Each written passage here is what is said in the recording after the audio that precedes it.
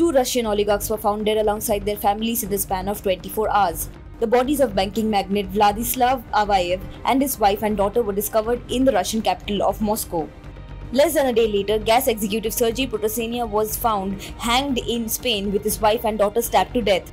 On Monday, the former vice president of Gazprom Bank, Vladislav Avayev, and his wife Elena and their 13-year-old daughter Maria were found shot to death in their multi-million-dollar apartment in Moscow. Their bodies were discovered by Avayev's eldest daughter Anastasia. Police have reportedly said their main theory is that Avayev shot his wife and daughter and then himself. The murder-suicide theory is based on the fact that the oligarch's apartment, located on the 14th floor, was locked from the inside. The body of the former top manager of major Russian gas company Novatek, Sergei Protosenya, was found together with those of his wife and daughter on Tuesday in a rented villa in Spain.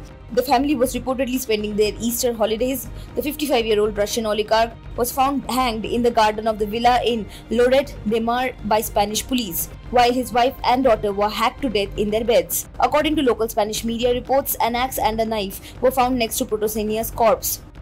Police were alerted to the deaths when Protosenya's son, who was in France, raised the alarm after nobody picked up the phone. Police are investigating two possible scenarios: either Protosenya killed his wife and daughter and then hanged himself, or that the entire family was murdered and the crime scene was later staged to appear like a murder-suicide. Surprisingly, no bloodstains were seen on the body of Protosenya.